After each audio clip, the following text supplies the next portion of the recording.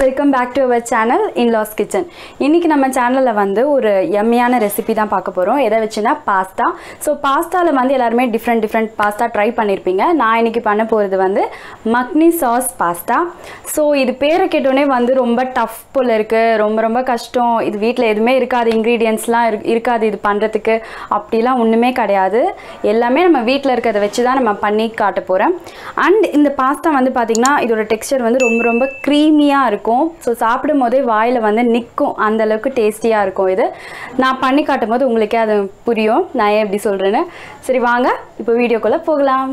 First இந்த பாஸ்தாவை நம்ம வந்து பாயில் பண்ணி எடுத்துக்க போறோம். அதுக்காக நான் தண்ணி ஊத்துறேன். சோ இதுக்கு தேவையான தண்ணி பார்த்து ஊத்திக்கலாம். சோ இப்போ இந்த தண்ணில சும்மா ஒரு ஸ்பூன் ஆயில் போட்டுக்கிறேன். இந்த பாஸ்தாக்கு தேவையான உப்பு அது போட்டுக்கலாம். போட்டுட்டு அது நல்லா பாயில் ஆகிற வரைக்கும் வந்ததுக்கப்புறம் நம்ம பாஸ்தாவை ஆட் பண்ணால் போதும். இப்போ தண்ணி கொஞ்சமாக சூடாகிடுது. சூடானதுக்கப்புறம் நம்ம பாஸ்தாவை ஆட் பண்ணிக்கலாம். பாஸ்தா வந்து நான் ஒரு பேக்கெட் பாஸ்தா போடுறேன். ஒரு பேக்கெட் பாஸ்தா வந்து 3 பேர் கரெக்டாக இருக்கும் சாப்பிட. ஸோ பாஸ்தா போட்டாச்சு. இது வந்து ஒரு 5 to 6 minutes வந்து வெந்தால் போதும். ரொம்ப வெந்ததுன்னா குழன்னு ஆகிடும். அதனால் பார்த்து ஒரு 5 minutesல அது குக் ஆகிடும். இப்போ வந்து இந்த பாஸ்தா வேகிறதுக்குள்ளே நம்ம மக்னி சாஸ் எப்படி பண்ணுறதுன்னு பார்த்துடலாம். அதுக்குள்ளே ஃபஸ்ட்டு நம்ம வந்து 1 teaspoon ஆஃப் பட்டரை ஆட் பண்ணிக்கிறேன் ஒரு பேனில். நெக்ஸ்ட்டு ஜீரகம் போட்டுக்கிறேன். ஒரு 1 teaspoon ஜீரகம். பட்டர் போட்டுட்டு அது மெல்ட் ஆனோடனே ஜீரகம் போட்டிருக்கேன். நெக்ஸ்ட்டு ஒரு 2 teaspoon இஞ்சி,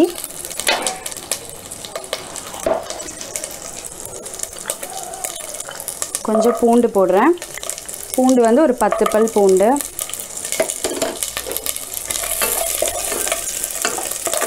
ஒரு பெரிய வெங்காயம் அதை நறுக்கி வச்சுருக்கோம், அதை போட்டுட்டு அது கூடவே ஒரு 4 தக்காளி, நாட்டு தக்காளி ஒரு 4 அதையும் போட்டோம்.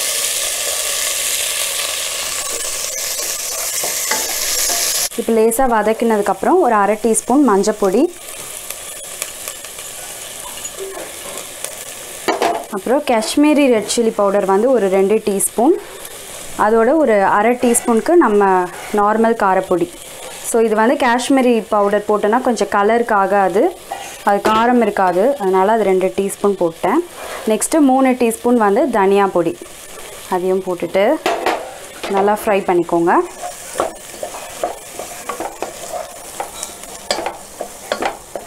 இதோட பச்சை வாசனை போகட்டும், அது வரைக்கும் நல்லா இது ஃப்ரை பண்ணிக்கலாம். இப்போ இது நல்லா வதங்கினதுக்கப்புறம் கசூரி மேத்தி அதை நல்லா க்ரஷ் பண்ணி வச்சுருக்கேன் ஆல்ரெடி. அது வந்து ஒரு கைப்பிடி அளவுக்கு அதையும் போட்டு சும்மா ஒரு லேசாக ஒரு பெரட்டிட்டு ஆஃப் பண்ணிடலாம். இப்போ இது ஆறுனதுக்கப்புறம் நம்ம மிக்ஸி ஜாரில் அரைச்சிட்டு பேஸ்ட்டாக அரைச்சிக்கலாம். இப்போ இந்த பாஸ்தா வந்து பார்த்திங்கன்னா நல்லாவே குக் ஆகிடுது. இது ரொம்ப வந்து நம்ம தண்ணி பாயில் பண்ணதுக்கப்புறம் நல்லா கலரி விட்டுடணும் பாஸ்தாவை. ஸோ பாஸ்தா வந்து கட் பண்ணும்போது இப்படி வரணும், இப்படி கட் ஆனால் போதும். அந்த அளவுக்கு நம்ம வந்து வெந்ததுன்னா போதும். ஸோ இப்போ இதை வந்து நல்லா வடிகட்டினதுக்கப்புறமா கோல்டு வாட்டரில் வாஷ் பண்ணி வச்சுக்கலாம் இந்த பாஸ்தாவை. இப்போ நம்மளோட பாஸ்தா வந்து நல்லா வெந்து கோல்ட் வாட்டரில் வாஷ் பண்ணி தனியாக எடுத்து வச்சுட்டேன்.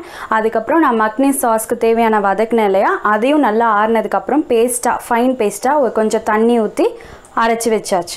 இப்போ நெக்ஸ்ட் என்ன பண்ண போகிறோன்னா நம்ம வந்து ஒயிட் சாஸ் பண்ண போகிறோம். ஸோ ஃபஸ்ட்டு ஒரு பேனில் கொஞ்சமாக பட்டரை போட்டுக்கிறேன்.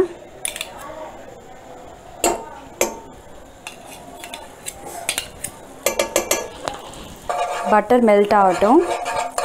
இப்போ பட்டர் மெல்ட் ஆனதுக்கப்புறம் மைதா மாவு வந்து கொஞ்சமாக ஒரு 1 teaspoon அளவுக்கு மைதா மாவு போட்டுக்கிறேன். கொஞ்சமாக போட்டுக்கோங்க, ஏன்னா அது வந்து கட்டி தட்டிடும். அதனால் கொஞ்சமாக போட்டுட்டு ஒரு 1 to 2 teaspoons வரைக்கும் போட்டால் போதும். போட்டுட்டு இது நல்லா கிளறிக்கலாம். எந்த ஒரு லம்ஸும் ஃபார்ம் ஆகாமல் நல்லா இந்த ஹீட்டில் கிளறிட்டு நெக்ஸ்ட் நம்ம என்ன பண்ண போகிறோன்னா மில்க் வந்து நல்ல ஒரு பெரிய ஒரு டம்ளரில் மில்க்கு மொத்தமாக ஊற்றிடக்கூடாது, கொஞ்சமாக ஊற்றிக்கலாம். அதனால திக்காக ஆகணும் இந்த ஒயிட் சாஸ். ஸோ கொஞ்சம் கொஞ்சமாக 1 at a time போட்டு கிளறிக்கலாம். இப்போ வந்து இது எவ்வளோ திக்காக இருக்குது பாருங்கள். கொஞ்சம் தான் மைதா போட்டோம், நம்ம ஒரு 1.5 டீஸ்பூன் தான் மைதா போட்டேன். ஆனால் பால் வந்து ஒரு பெரிய கிளாஸில் ஊற்றிருக்கேன். சிம்மில் வச்சுக்கோங்க. நல்லா இது வந்து திக்காகணும். திக்கானோடனே நம்ம சாஸ் வந்து கன்சிஸ்டன்சிக்கு வந்துடும்.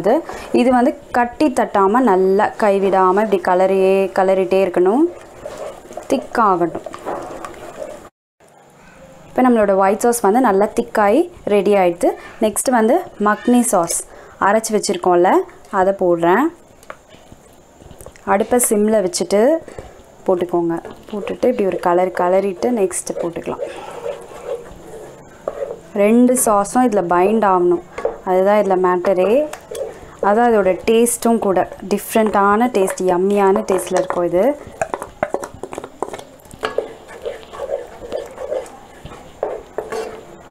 இப்போ நம்ம இந்த சாஸுக்கு தேவையான சால்ட்டு அதை போட்டுட்டு மிக்ஸ் பண்ணிக்கோங்க.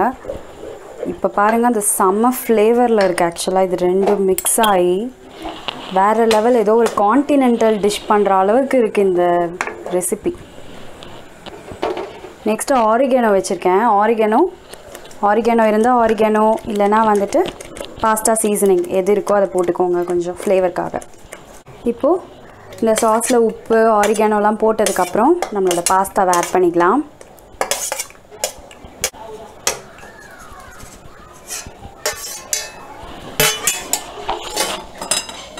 ரெஸ்டாரண்ட்டுக்கெலாம் நம்ம இந்த டைமில் போக முடியல. அதுக்கு பதிலாக நம்ம இந்த மாதிரி ரெசிபீஸ் எல்லாம் வீட்லேயே பண்ணி சாப்பிட்றோம். சாப்பிட்டிங்கன்னா நிஜமாகவே உங்களுக்கு ரெஸ்டாரண்ட்டை மிஸ் பண்ணுற ஒரு ஃபீலே வராது. எல்லாம் மிக்ஸ் பண்ணிக்கலாம். நம்ம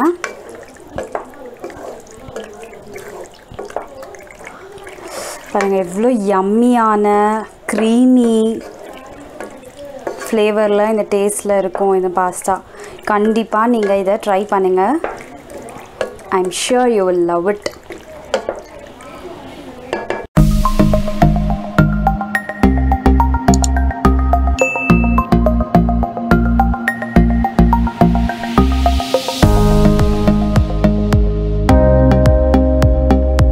ஸோ நம்மளோட மக்னி சாஸ் பாஸ்தா ரெடி.